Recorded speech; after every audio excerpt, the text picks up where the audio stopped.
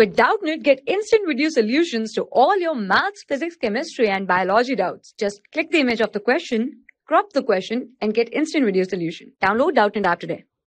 Hello everyone, let's start the question. So the question says that fibrous root system is present in the case of wheat, mustard, monstera, banyan tree. Okay, so if we talk about fibrous root system, so it is just opposite of the taproot system. It is usually formed by the thin, moderately branching roots which grow from the stem.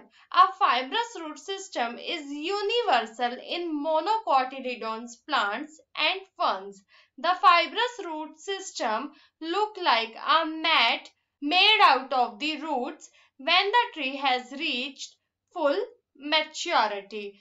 Fibrous root system is commonly found in the Poaceae family, or we can say that grass family. A fibrous root system forms a dense network of roots that is closer to the soil surface.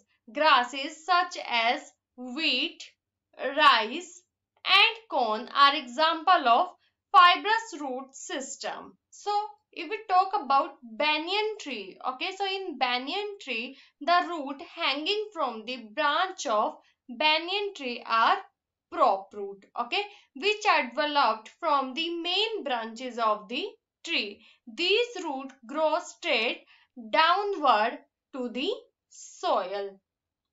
And if we talk about mustard, in mustard, taproot system is present, and in monstera, aerial root are present. So the right answer of our question will be option number 1, wheat. Thank you.